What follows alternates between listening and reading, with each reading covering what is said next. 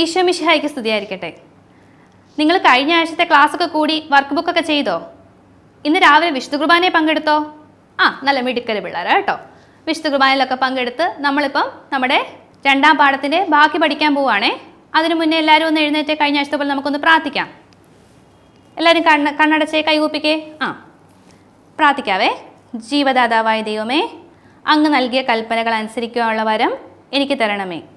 സാത്താൻ്റെ പ്രേരണയിൽ ഉൾപ്പെടാതെ നല്ല കുട്ടിയായി വളരാൻ എന്നെ സഹായിക്കണമേ. ഈശോയെ, അങ്ങ് എന്നും എൻ്റെ കൂടെ ഉണ്ടായിരിക്കണമേ. ആമേൻ. ഇനി എല്ലാവരും കണ്ണൊക്കെ തുറന്ന് എല്ലാവരും ഇരുന്നോ. കഴിഞ്ഞ ആഴ്ച നമ്മൾ എന്തോ പഠിച്ചേ? ആദവും ഹവ്വയും പാപം ചെയ്തു എന്നാണ് പഠിച്ചത് അല്ലേ? അവർ ചെയ്തത് ശരിയായോ? ഇല്ലല്ലോ. അങ്ങനാണെങ്കിൽ അവർക്ക് പിന്നെ എന്ത് സംഭവിച്ചു എന്നാണ് നമ്മൾ പഠിക്കാൻ പോകുന്നത്. നമ്മൾ പറഞ്ഞു ആദവും ഹവ്വയും പഴം പറിച്ചു കഴിച്ചു എന്നല്ലേ. ആദവും ഹവ്വയും പഴം പറിച്ചു കഴിച്ചപ്പോൾ അവർക്ക് മനസ്സിലായി അവർ ചെയ്തത് തെറ്റാണ്. അപ്പോൾ അവർക്ക് ഭയങ്കരമായിട്ട് പേടിയും സങ്കടവും എല്ലാം കൂടെ വന്നു. അപ്പം ഞാൻ പറഞ്ഞ നേരത്തെ ദൈവം എന്നും വൈകുന്നേരം അവരുടെ നടക്കാനായിട്ടൊക്കെ വരുമെന്ന്. ഏതേൻ തോട്ടത്തിൽ കൂടെ അവർ ഒരുമിച്ച് തമാശകളൊക്കെ പറഞ്ഞ് നടന്നു പോകുമായിരുന്നു പറഞ്ഞില്ലേ. അപ്പം അന്നും പതിവ് പോലെ ദൈവം അവരുടെ കൂടെ നടക്കാനായിട്ട് അവിടെ വന്നിട്ട് ദൈവം നോക്കിയപ്പം എന്നും ദൈവത്തെ കാണുമ്പോഴേ, ദൈവത്തിൻ്റെ ശബ്ദം കേൾക്കുമ്പോഴേ ഓടി വന്നുകൊണ്ടിരുന്ന ആദത്തിനെ ഹവ്വയെ അന്ന് അവിടെ കാണുന്നില്ല. അപ്പം ദൈവത്തിന് മനസ്സിലായി ഇവരെവിടെയോ ഒളിച്ചെന്തോ ഇരിക്കുവാന്ന്. ഉടനെ ദൈവം ചോദിച്ചു, ആദം നീ എവിടെയാണെന്ന് ചോദിച്ചു. ഉടനെ ആദം മറുപടി പറഞ്ഞു, ഞാൻ പേടിച്ച് ഒളിച്ചിരിക്കുവാന്ന് പറഞ്ഞു. അത് കേട്ടപ്പം ദൈവത്തിന് മനസ്സിലായി ഇവരെന്തോ തെറ്റ് ചെയ്തെന്ന്. അവർ ചെയ്ത തെറ്റെന്തായിരുന്നു? അവർ കഴിക്കരുതെന്ന് പറഞ്ഞ പഴം പറിച്ചു കഴിച്ചല്ലേ. അപ്പോൾ അവർ ചെയ്തത് ശരിയായോ? ഇല്ലല്ലോ. ദൈവമല്ലേ അവർക്ക് ജീവൻ കൊടുത്തത്? ദൈവമല്ലേ അവരെ സ്നേഹിച്ചത്? എന്തിന്? സ്വന്തം ഛായയിലും സാദൃശ്യത്തിലല്ലേ ദൈവം അവരെ സ്നേഹിച്ചേ. അപ്പോൾ അവർ ചെയ്തത് ശരിയായില്ലല്ലോ. ദൈവം എത്തിയപ്പം ആദ്യത്തെ ഹവ്വയെ കാണുന്നില്ല. ഉടനെ ദൈവം ചോദിച്ചു, ആദം നീ എവിടെയാണെന്ന് ചോദിച്ചു. ഉടനെ ആദം പറഞ്ഞു, ഞാൻ പേടിച്ച് ഒളിച്ചിരിക്കുവാന്ന് പറഞ്ഞു. അപ്പം ദൈവത്തിന് മനസ്സിലായി ഇവരെന്തോ ഒരു തെറ്റ് ചെയ്തിട്ടുണ്ടെന്ന്. അപ്പം അവർ ചെയ്ത തെറ്റെന്നായിരുന്നു? നിങ്ങൾ ഓർക്കുന്നുണ്ടോ? എന്ത് തെറ്റാണ് അവർ ചെയ്തത്? അവർ കഴിക്കരുതെന്ന് പറഞ്ഞ പഴം പറിച്ച് കഴിച്ചല്ലേ. അത് ശരിയാണോ അവർ ചെയ്തേ? ദൈവമല്ലേ അവർക്ക് ജീവൻ കൊടുത്തേ? ദൈവമല്ലേ അവരെ സ്നേഹിച്ചത്? എന്തിന്? സ്വന്തം ഛായയിലും സാദൃശ്യത്തിലും അല്ലേ ദൈവം അവരെ സൃഷ്ടിച്ചത്? അപ്പം അത് ചെയ്ത് ശരിയായോ? ഇല്ലല്ലോ. നിങ്ങളും അങ്ങനെ ചെയ്യുമോ? ദൈവത്തെ വേദനിപ്പിക്കുമോ? ചെയ്യല്ലോ കേട്ടോ. നിങ്ങൾ എപ്പോഴും ദൈവത്തിൻ്റെ കൽപ്പനകൾ അനുസരിച്ച് വേണം ജീവിക്കാനായിട്ട്. ഇങ്ങനെ കൽപ്പനകൾ അനുസരിച്ച് ജീവിക്കുന്നവരെ കുറിച്ച് സങ്കീർത്തനങ്ങളുടെ പുസ്തകം 119 അധ്യായം 1-ാം വാക്യത്തിൽ പറഞ്ഞിട്ടുണ്ട്. എന്നാ പറഞ്ഞേക്കുന്നത് അറിയാവോ? ദൈവത്തിൻ്റെ കൽപ്പനകൾ അനുസരിച്ച് നിഷ്കളങ്കരായി ജീവിക്കുന്നവർ ഭാഗ്യവാന്മാരാണ്. അപ്പം നിങ്ങൾക്കും ഭാഗ്യവാന്മാരാവണ്ടേ? അപ്പം നിങ്ങൾ ദൈവത്തിൻ്റെ കൽപ്പനകളൊക്കെ അനുസരിച്ച് ദൈവം പറയുന്നത് കേട്ട് ദൈവത്തെ സ്നേഹിച്ച് ദൈവത്തിൻ്റെ കൂടെ ജീവിക്കണം കേട്ടോ. ഇത്രയും കാര്യമാണ് നമ്മൾ ഇന്നത്തെ പാഠത്തിൽ പഠിക്കുന്നത്. അപ്പം ഇന്ന് മുതൽ ദൈവം പറയുന്ന എല്ലാം അനുസരിച്ച് ദൈവത്തിൻ്റെ കൽപ്പനകളെല്ലാം പാലിച്ച് നല്ല കുട്ടിയായിട്ട് എല്ലാവരും വളരത്തില്ലേ? മിടുക്കര് പിള്ളേർ കേട്ടോ. അപ്പം നമ്മൾ ഇന്ന് പഠിച്ച കാര്യങ്ങളെല്ലാം നമുക്കൊരു വീഡിയോയിൽ കൂടെ കണ്ടാലോ? എല്ലാവർക്കും വീഡിയോ ഒക്കെ കാണാൻ ഇഷ്ടമല്ലേ? നമുക്കൊരു വീഡിയോ കാണാം കേട്ടോ.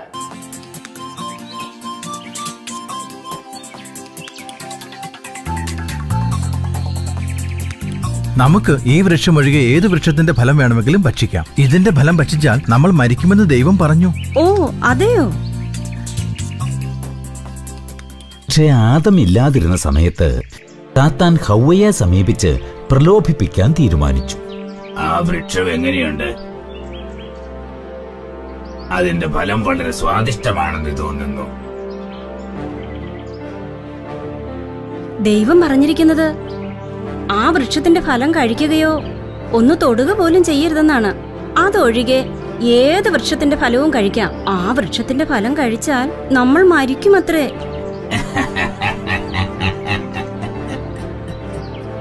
ദൈവം അങ്ങനെ പറഞ്ഞ നിങ്ങൾ മരിക്കില്ല. നിങ്ങൾ ആ വൃക്ഷത്തിന്റെ ഫലം കഴിച്ചാൽ നിങ്ങളും അവനെ പോലെ ആയിത്തീരുമെന്നും നിങ്ങളുടെ കണ്ണുകൾ തുറക്കുമെന്നും നിങ്ങൾ നന്മയും തിന്മയും തമ്മിലുള്ള വ്യത്യാസം തിരിച്ചറിയുകയും ചെയ്യുമെന്ന് ദൈവത്തിനറിയാം. ഹവ്വയുടെ മുന്നിൽ പ്രത്യക്ഷപ്പെട്ട സാത്താൻ അവളെ സാവധാനത്തിൽ പ്രലോഭിപ്പിച്ചു തുടങ്ങി.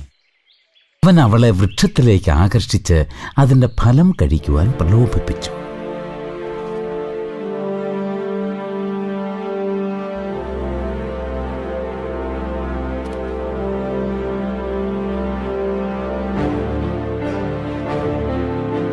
അയ്യോ, ദൈവം അരുതെന്ന് പറഞ്ഞിട്ടുണ്ട്. അത് എന്തുകൊണ്ടെന്നാൽ നിങ്ങളും അവനെ പോലെയാകുന്നത് ദൈവത്തിന് ഇഷ്ടമല്ല. ഈ ഫലം ദൈവത്തെ പോലെ നിങ്ങളെയും ശക്തരും പ്രബലരുമാക്കും. അതാണ് ഈ ഫലം ചെയ്യുക.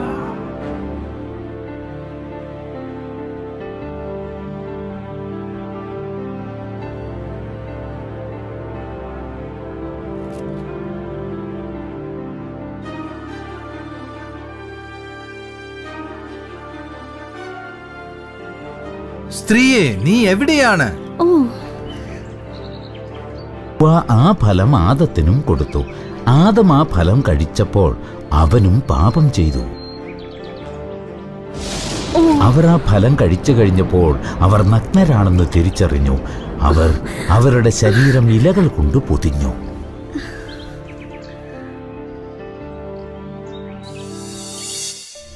ആദം, നീ എവിടെയാണ്?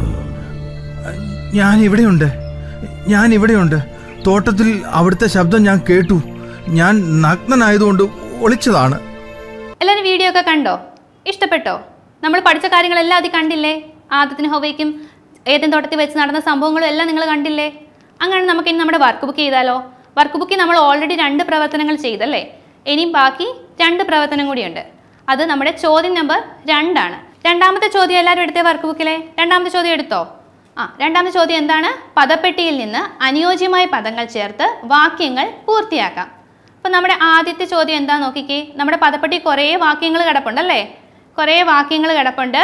അതെല്ലാം ഉപയോഗിച്ച് വേണം നമ്മൾ ഈ വാക്യങ്ങൾ പൂർത്തിയാക്കാനായിട്ട്. ഏതൊക്കെ വാക്കുകളാണ് കിടക്കുന്നത് നോക്കിയേ. പിതാവുണ്ട്, ജീവനുണ്ട്, സ്നേഹമുണ്ട്, ഛായയും സാദൃശ്യമുണ്ട്, സ്നേഹിക്കണമുണ്ട്, അനുസരിച്ചുമുണ്ട്. നമുക്ക് വാക്യങ്ങൾ പൂരിപ്പിക്കാം. അപ്പോൾ ആദ്യത്തെ വാക്യം ഏതാണ്? ദൈവം നമ്മുടെ ആരാണെന്നാണ് ചോദിച്ചേക്കുന്നത്. എന്താണ്? ദൈവം നമ്മുടെ ആരാണെന്നാണ് ചോദിച്ചേക്കുന്നത്. ആരാ ദൈവം നമുക്ക്? ആരാ? പിതാവാണ് ദൈവം നമുക്ക്. ഇനി രണ്ടാമത്തെ വാക്യം ഏതാണ്? രണ്ടാമത്തെ വാക്യത്തിൽ ദൈവം നമുക്ക് എന്തൊക്കെ നൽകി എന്ന് വെച്ചേക്കുന്നത്. ഞാൻ നേരത്തെ പറഞ്ഞായിരുന്നു ദൈവം ആദത്തിനും ഹവ്വയ്ക്കും 3 കാര്യങ്ങൾ നൽകിയെന്നല്ലേ? ആ കാര്യങ്ങൾ തന്നെ നമ്മളിവിടെ പൂരിപ്പിക്കേണ്ടത്. എന്തൊക്കെയാ?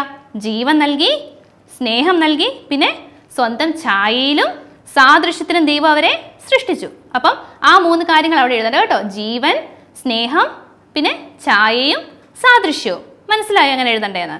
ഓക്കെ, മൂന്നാമത്തെ വാക്യം നോക്കിക്കേ. അതിനാൽ നാം ദൈവത്തോട് എങ്ങനെ പെരുമാറണം? നാം ദൈവത്തെ സ്നേഹിക്കണം. അപ്പം മൂന്നാമത്തെ ഏതാണ്? സ്നേഹിക്കണം. മനസ്സിലായോ? നിങ്ങൾ പദപ്പെട്ടി സ്നേഹിക്കണം എന്നുള്ള വാക്ക് കണ്ടോ? അവിടെ എഴുതേണ്ട എന്താണ്? ദൈവത്തെ നാം സ്നേഹിക്കണം. ഇനി നാലാമത്തെ എന്താണ്? ദൈവത്തിൻ്റെ കൽപ്പന എന്ത് ചെയ്യണം? നമ്മൾ അനുസരിക്കണം അല്ലേ? അപ്പം ദൈവത്തിൻ്റെ കൽപ്പന അനുസരിച്ച് നാം ജീവിക്കണം. 4 വാക്യങ്ങളും പൂരിപ്പിച്ചോ? മിടുക്കര കേട്ടോ. അങ്ങനെ നമുക്ക് അവസാനം ഒരു പടം കൊടുത്തേക്കുന്ന കണ്ടോ? 4ാമത്തെ പ്രവർത്തനം, നിറം കൊടുക്കാന്ന് പറഞ്ഞൊരു പടം. ഈശോ കുറേ കൊച്ചു കുട്ടികളുടെ കൂടെ നിൽക്കുന്ന പടം. അതിന് താഴെ ഒരു വാക്യം എഴുതിയിട്ടുണ്ട്. എന്താ എഴുതിയേക്കുന്നേ? ഞാൻ ദൈവകൽപ്പന അനുസരിച്ച് ദൈവത്തിൻ്റെ കൂടെ വസിക്കും. നിങ്ങൾ എടുക്കേണ്ട ഒരു തീരുമാനം അത് കേട്ടോ. ഞാൻ ദൈവകൽപ്പന അനുസരിച്ച് ദൈവത്തിൻ്റെ കൂടെ വസിക്കും. ആ പടത്തിന് നിങ്ങൾ കളർ കൊടുക്കണം. അതുപോലെ ആ താഴെ ഇരിക്കുന്ന വാക്യമില്ലേ, നിങ്ങൾ എടുക്കേണ്ട ആ തീരുമാനം, അതിന് നിങ്ങൾ കളർ കൊടുക്കണേ കേട്ടോ. അതോടെ നമ്മുടെ വർക്ക് ബുക്ക് തീരും. പക്ഷെ നമ്മുടെ ടെക്സ്റ്റ് ബുക്കിൻ്റെ അവസാനവും കുറച്ച് പ്രവർത്തനങ്ങൾ നമുക്ക് കിടപ്പുണ്ട്. അതിൽ ആദ്യത്തെ പ്രവർത്തനം, ദൈവത്തോട് തെറ്റ് ചെയ്ത് കഴിഞ്ഞപ്പം ആദത്തിനും ഹവ്വയ്ക്കും എന്തോ ഒരു വികാരം ഉണ്ടായെന്ന് ഞാൻ പറഞ്ഞില്ലായിരുന്നോ? എന്തോ ഒരു ഫീലിംഗ്. എന്തായിരുന്നത്? ഭയവും സങ്കടവും വന്നവർക്കല്ലേ? അതുപോലെ നിങ്ങൾ തെറ്റ് ചെയ്യുമ്പോൾ നിങ്ങൾക്ക് എന്ത് ഫീലിംഗ് ആണ് ഉണ്ടാകാറ്? അത് 3 ക്ലൂസ് അവിടെ തന്നിട്ടുണ്ട്. അതിൽ നിന്ന് ഏതാണ് ഉണ്ടാകാറെന്നുള്ളത് എടുത്തെഴുതണം കേട്ടോ. ചെയ്യത്തില്ല എല്ലാവരും? നിങ്ങൾക്ക് അറിയത്തില്ല നിങ്ങൾക്ക് അതിൻ്റെ ഉത്തരം എന്താണെന്ന്? ഇനി അടുത്ത പ്രവർത്തനം നോക്കി. അതിൽ പറഞ്ഞിരിക്കുന്നത് എന്താണ്? ഉൽപ്പത്തിയുടെ പുസ്തകം 3-ാം അധ്യായം 1 മുതൽ 13 വരെയുള്ള വാക്യങ്ങൾ വായിക്കാനാണ് പറഞ്ഞിരിക്കുന്നത്. ആ ഭാഗത്ത് പറഞ്ഞിരിക്കുന്നത് നമ്മൾ ഈ പഠിച്ച കാര്യങ്ങൾ തന്നെയാണ്. അത് വായിച്ചിട്ട് അതിൽ നിങ്ങൾക്ക് ഏറ്റവും ഇഷ്ടപ്പെട്ട വചനം അതേതാണോ അതെടുത്ത് അവിടേക്ക് എഴുതണം കേട്ടോ. ഇനി അവസാനത്തെ പ്രവർത്തനം നമുക്ക് അതിനകത്ത് കിടക്കുന്നത് തരം തിരിക്കാം എന്നുള്ളതാണ്. അതിനകത്ത് നമ്മൾ നമ്മുടെ ജീവിതത്തിൽ സ്വീകരിക്കേണ്ട കുറച്ച് കാര്യങ്ങളും സ്വീകരിക്കേണ്ടാത്ത കുറച്ച് കാര്യങ്ങളും കൊടുത്തിട്ടുണ്ട്. അപ്പം സ്വീകരിക്കേണ്ട കാര്യങ്ങൾ ഏതാണ്, സ്വീകരിക്കേണ്ടാത്ത കാര്യങ്ങൾ ഏതാണെന്ന് തരം തിരിച്ചെഴുതണം. നിങ്ങൾക്ക് തന്നെ അറിയാം, അതായത് ചീത്ത കാര്യങ്ങളൊന്നും നമ്മൾ സ്വീകരിക്കരുത് അല്ലേ? നല്ല കാര്യങ്ങളൊക്കെ നമ്മൾ സ്വീകരിക്കണം. അങ്ങനെ 9 കാര്യങ്ങൾ അവിടെ കൊടുത്തിട്ടുണ്ട്. നോക്കിക്കേ. എന്തൊക്കെ കൊടുത്തേക്കുന്നത്? ദൈവം, സാത്താൻ, മാതാപിതാക്കൾ, ചീത്ത സിനിമകൾ, ഗുരുജനങ്ങൾ, ചീത്ത വാക്കുകൾ, നല്ല കൂട്ടുകാർ, ചീത്ത പടങ്ങൾ, നല്ല പുസ്തകങ്ങൾ. ഇതിനകത്ത് ദൈവത്തെ നമ്മൾ സ്വീകരിക്കണോ വേണ്ടയോ? സ്വീകരിക്കണം അല്ലേ? അപ്പം സ്വീകരിക്കണോ എന്നുള്ളതിന് താഴെ എന്തെഴുതണം? ദൈവം എന്ന് എഴുതണം. സാത്താനെയോ? സ്വീകരിക്കേണ്ട അല്ലേ? അപ്പം സ്വീകരിക്കേണ്ട എന്നുള്ളതിന് താഴെ എന്താണ്? സാത്താനെ എഴുതണം. അടുത്ത് നോക്കിക്കേ, അടുത്ത ആരാ? മാതാപിതാക്കൾ. മാതാപിതാക്കളെ നമ്മൾ സ്വീകരിക്കണ്ടേ? അപ്പം സ്വീകരിക്കണം എന്നുള്ളതിന് താഴെ എന്താണ് എഴുതേണ്ടത്? മാതാപിതാക്കൾ എന്ന് എഴുതണം. അടുത്ത് നോക്കിയേ, ചീത്ത സിനിമകൾ. ചീത്ത സിനിമകൾ നമ്മൾ സ്വീകരിക്കണോ? വേണ്ടല്ലേ? നമ്മൾ ഉപേക്ഷിച്ച് കളയേണ്ട സാധനം അല്ലേ? അപ്പം സ്വീകരിക്കേണ്ട എന്നുള്ളതിന് താഴെ എന്തെഴുതണം? ചീത്ത സിനിമകൾ എഴുതണം. അടുത്തത് ഗുരുജനങ്ങൾ. ഗുരുജനങ്ങൾ നമ്മൾ സ്വീകരിക്കണോ? വേണം അല്ലേ? ഗുരുജനങ്ങൾ നമുക്ക് ദൈവത്തെ പോലെ തന്നെ അല്ലേ? അപ്പം നമ്മൾ സ്വീകരിക്കണം എന്നുള്ളതിന് താഴെ എന്തെഴുതണം? ഗുരുജനങ്ങൾ എഴുതണം. അടുത്തത് ചീത്ത വാക്കുകൾ. ചീത്ത വാക്കുകൾ നമ്മൾ ഉപേക്ഷിക്കേണ്ട കാര്യമാണ്. അപ്പം അതിന് താഴെ ഉപേക്ഷിക്കേണ്ടതിന് താഴെ എന്തെഴുതണം? ചീത്ത വാക്കുകൾ എഴുതണം. അടുത്ത നല്ല കൂട്ടുകാർ. നല്ല കൂട്ടുകാർ നല്ലതല്ലേ? അപ്പോൾ അവരെ നമ്മൾ സ്വീകരിക്കണം. അടുത്തത് ചീത്ത പടങ്ങൾ. ചീത്ത പടങ്ങൾ നമ്മൾ ഉപേക്ഷിക്കണം. അടുത്തത് നല്ല പുസ്തകങ്ങൾ. നല്ല പുസ്തകങ്ങൾ നമുക്ക് വായിക്കണം കേട്ടോ. അപ്പം അത് സ്വീകരിക്കേണ്ടതിൻ്റെ അവിടെ എഴുതണം. ഇനി നമുക്ക് ഒരു പാട്ടുകൂടെ പഠിച്ചാലോ? നിങ്ങൾ ടെക്സ്റ്റ് ബുക്കിൻ്റെ അവസാനം ഒരു പാട്ട് എഴുതിയിട്ടുണ്ട്, കണ്ടോ? ഏറ്റവും അവസാനം കിടക്കുന്ന പാട്ട്. ആ പാട്ടുകൂടെ അങ്ങ് പഠിച്ചാലോ? ശരി, ആ പാട്ടുകൂടെ പഠിച്ച് നമുക്ക് ഇന്നത്തെ ക്ലാസ് നിർത്താം കേട്ടോ. ഞാൻ പാടിത്തരും, നിങ്ങൾ കൂടെ പാടി പഠിക്കണേ കേട്ടോ.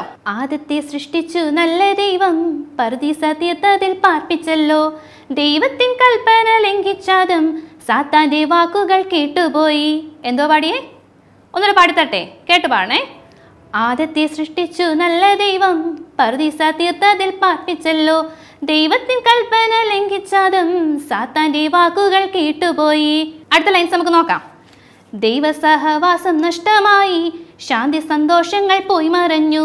ദൈവത്തെ സ്നേഹിച്ചനുസരിച്ചാൽ സ്വർഗീയ സന്തോഷം സ്വന്തമാക്കാം. ഒന്നുകൂടെ പാടിത്തരാവേ. ദൈവസഹവാസം നഷ്ടമായി, ശാന്തി സന്തോഷങ്ങൾ പോയി മറഞ്ഞു. ദൈവത്തെ സ്നേഹിച്ചനുസരിച്ചാൽ സ്വർഗീയ സന്തോഷം സ്വന്തമാക്കാം. പാട്ടെങ്ങനെ ഉണ്ടായിരുന്നു? ഇഷ്ടപ്പെട്ടോ? അപ്പൊ ഈ പാട്ടൊക്കെ കാണാതെ പഠിക്കണം കേട്ടോ. കാണാതെ പഠിച്ച് നല്ല കുട്ടികളായിട്ട് വളരണം. ഇന്ന് നമ്മൾ പഠിച്ച കാര്യങ്ങളൊക്കെ നിങ്ങളുടെ ഓർമ്മയെ വേണം കേട്ടോ. എന്തൊക്കെയായിരുന്നു പഠിച്ചേ? ദൈവത്തെ നാം ഒരിക്കലും ഒരു തെറ്റും ചെയ്ത് വേദനിപ്പിക്കരുത്. ദൈവത്തിൻ്റെ കൂടെ എപ്പോഴും നമ്മൾ ആയിരിക്കണം കേട്ടോ. അപ്പം നമുക്ക് ഇന്നത്തെ ക്ലാസ് ഒന്ന് പ്രാർത്ഥിച്ച് നിർത്താം. അപ്പം എല്ലാവരും ഒന്ന് എഴുന്നേറ്റ് കൈയൊക്കെ കൂപ്പി കണ്ണൊക്കെ അടച്ചേ. പ്രാർത്ഥിക്കാവേ. സ്നേഹനിധിയായ ഈശോയെ, ഇന്ന് പഠിച്ച എല്ലാ കാര്യങ്ങളും എൻ്റെ ജീവിതത്തിൽ പ്രാവർത്തികമാക്കാൻ എന്നെ അനുഗ്രഹിക്കണമേ. അങ്ങിൽ നിന്ന് അകന്നു പോകാൻ എന്നെ ഒരിക്കലും അനുവദിക്കരുതേ. ഞാൻ എന്നും അങ്ങയുടെ കുഞ്ഞു മകളായി, കുഞ്ഞു മകനായി വളരാനുള്ള അനുഗ്രഹം നീ എനിക്ക് തരണമേ. ആമേൻ. ഈശോ മിശിഹായ്ക്ക് സ്തുതിയായിരിക്കട്ടെ.